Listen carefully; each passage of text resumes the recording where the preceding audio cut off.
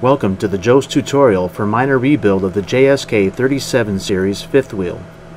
In this video we will cover the disassembly, reassembly, and initial adjustment setup to complete the minor rebuild.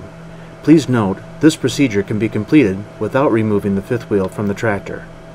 Start the disassembly by closing the locking mechanism. Pull the release handle out and swing the lockjaw closed. Now let the release handle slide slowly to the closed position. Remove the double coil spring using a suitable tool to remove the spring from the casting lug first. Now open the locking mechanism by sliding the release handle to the open position. Remove the circle ring securing the lockjaw spring and allow the extension spring to relax. Next, remove the cushion ring and retainer. Remove the 4 cushion ring bolts using a 5/16 Allen head wrench. Then pry the cushion ring retainer from the casting and remove the cushion ring. Now remove the lockjaw pivot pin. Thread one of the cushion ring bolts into the lockjaw pivot pin and lift the pin from the casting. Finally, remove the lockjaw by reaching under the top plate and sliding the lock out of the casting.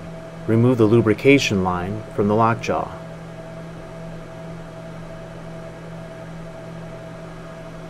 To begin the reassembly process, start by installing the lubrication line. Now install the lockjaw, making sure to install the jaw in the same orientation it was removed. Next, install the circle ring. Place the end of the eye bolt through the casting rib and secure it with the circle ring. Lubricate the lockjaw pivot pin and secure the jaw by inserting it into the casting through the slot in the lockjaw. Now install the cushion ring and retainer. Carefully line up the bolt holes and then install 4 new cushion ring bolts.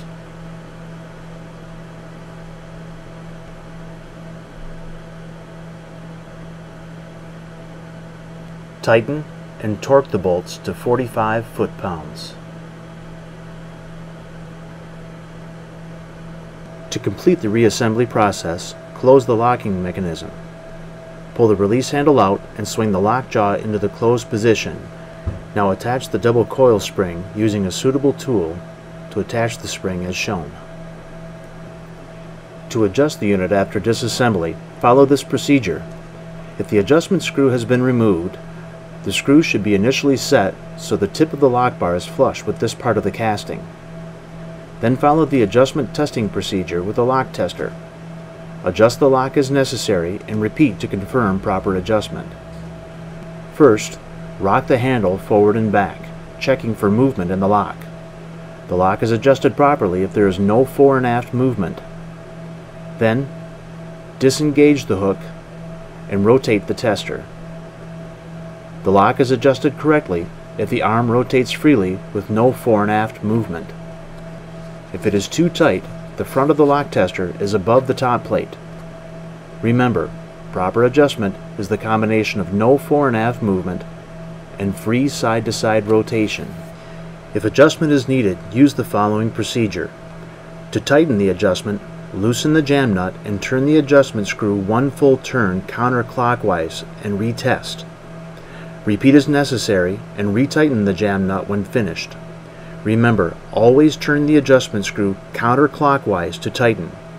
Use care not to turn the wrong direction as this can damage the release arm. Here's why. The release arm is captured at the pivot on the bottom and the release handle at the top. Turning the wrong direction will bend the release arm.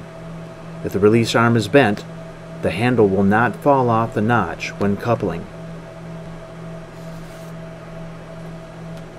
For more information on this or any JOST product, please see our website at www.jostinternational.com.